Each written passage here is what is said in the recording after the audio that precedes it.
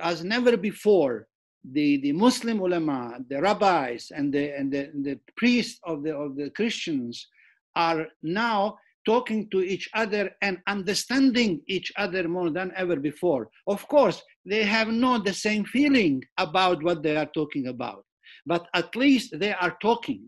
This talking, I believe, that will make them closer to feeling it to each other in the sense of that God is one, that God is the creator of all of us. Today, we are at the beginning of the world, not at the end of the world. We are at the beginning, a new beginning, because in the beginning, it was a word. So we need this word, this consolation, these people to give them heart. You know, when I give you my heart, you have your double heart. And when you give me your heart, I have a double heart and double mind and spirit.